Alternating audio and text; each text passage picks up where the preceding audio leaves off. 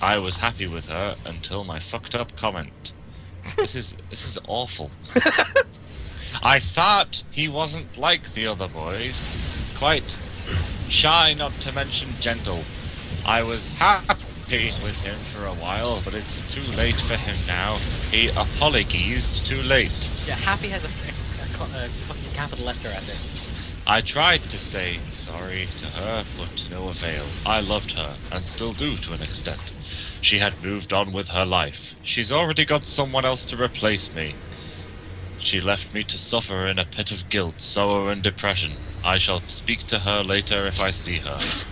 I'm sorry, I just started reading the petals fall twice. I shouldn't have dumped him so soon. I should have been patient with him. Patient! At least to give him another chance.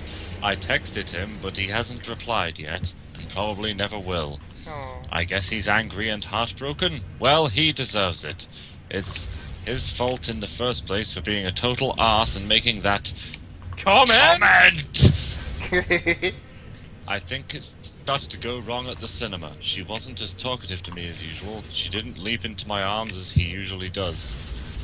Okay. Yeah, keep it. Gender change. Even when we were hugging and holding hands in cinema, she never Cinema. seemed happy. Afterwards, we briefly kissed and said goodbye. That's just you ad-libbing now. Over the computer, I made the mystique comment. She dumped me there and then. I still like her, obviously. I want to be at least a friend. I think I shall not tamper with love again. I don't understand it. You think he's ad-libbing, but he actually spells goodbye.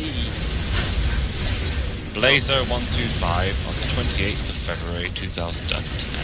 I would like to read a part of The Petals Fall Twice, because I just fucking got to page, what was it, 143, and I just seen she slowly licked and tickled his peenie, and because she was so smart, combined the words in her head, and an expression, explorer of old, slicked, she thought, I'm slicking his peenie. Oh, that is an extract from Jade Goody's memoirs before she got cancer. No matter how brilliant her words, She's like a national the hero to you, results isn't she, were the Nick? same. Gary's peenie was now erect. It felt like a quality bar of peenie. Fraser, soaked in that. directly right of you is the other base, and he's got a I know, monolith. my land speeder spotted him.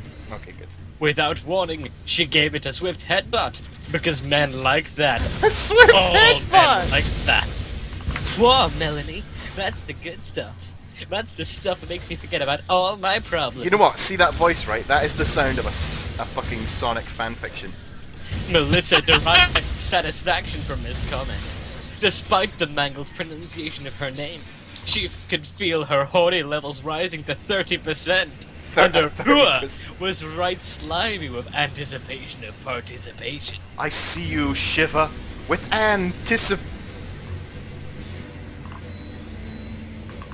Antissa? Antissa? He's gone, has he? Patient. Gary, me needs sex inside now, please. Damn, Melissa thought. I wish there was a better way to say that. Makes sense. Gary was too eager to comply. He wrenched his peenie away from Melissa's grubby paws and thrust it inside her hooah with thunderous orgasm. She was pregnant, but that could be dealt with in the morning, provided she was still alive. What? Yes! Outstanding stuff, Melanie, Gary chortled. I knew I could just go to sleep now, but I would like to continue satisfying you, sans peenie. Fraser, you do not need this many turrets. Gary nudged downward. I and his probably peenie don't, was but nowhere I'm to building be them seen. anyway. What do you have in mind, E? Just sit back and relax, kitty cat. Melissa did just that, falling back into her bed and stretching her perfect 7 body away from eager for Gary's Perfect attention. 7. He started working his magic immediately, and she felt an all too familiar heat rising from her breast. Gary was crouched over her top of her, and pooping all over her unbelievably average body. Gary, so stinky. Just the poop, baby. Let it work its magic. I can't see anything. That's because you're blind now, Mildred. Dun dun dun. That was an extract of The Petals Fall Twice, as read by Sloth. Charles Dance. As read by Tywin Lannister. Charles, the Lord of the Dance. Fraser, your Land Raider is still over there. Curses. What is going on? For fuck's sake, it's still going. Has he teleported his monolith away again? Yes. Yeah, there it is. Fraser, behind you. That poor lonely land speeder. That just brings it into range of everything I have. It was better off where it was. Yeah, I'm getting bored. I'm trying to end this game. You could end it by not teleporting everywhere. You could do it. You're building another fucking monolith. I see it. It's right there. Stop building monoliths. Stop it! Please! I have already got an hour's worth of footage to fucking edit down to 10 minutes. You're making it harder for Ian. 10 minutes? I say 10 minutes. It's probably going to be like half an hour. But I'll edit it into like 3 10-minute parts. More DEFCON! Well, Fraser doesn't like DEFCON. Shit, have you seen the press Why space not? to win? Just play it without me.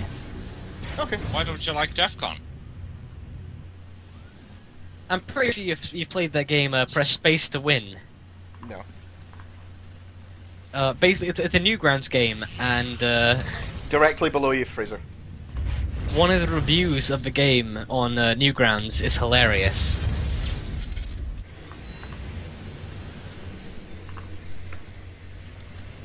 Here comes the Smurfs. Here comes the Smurfs. The Smurfs are coming. There's no sign of Gargamel. Oh wait, he's in his fucking monolith. There's a Newgrounds game where you press space to win, and that's all you do. And the top review of all time is by Axeman13. It goes, I really don't want to say this, but I have to now. This game is so easy. I mean, all you have to do is hit the spacebar. Oh, I remember That's that one. it. Yeah. Fraser, you're going the wrong way! How is this an RPG anyway? To the left of where you are now, where your Land Raider is. You can't control anything. Can't contrail. You can't But- marry quite contrary. All you can upgrade is strength. He's got another fucking monolith. God damn it! Biakua. This is going to be the name of the final episode. It's just going to be, he's got another fucking monolith. Two of them right next to each other. Oh, stop making them! Just Stop it! There's just three get rid of monoliths. these. 3 monoliths in a row. You're not going down, and Nick, make some more. 3 more monoliths on the wall. You take one down, you toss it around, then there's another fucking tomb spider in your base. They're all outside my turret base. Oh! Yeah, there they are, right there. They're just having a little lie down. Little rest. They're on their fucking backs like wasps on a carpet in summer. I have no idea how you're editing this episode, but I can't wait to see. It's just gonna be catchphrases. It's just gonna be us going.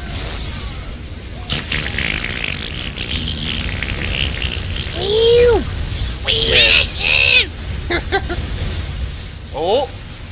It's not even gonna look like a game, it's just gonna look like some sort of epileptic fit of noises.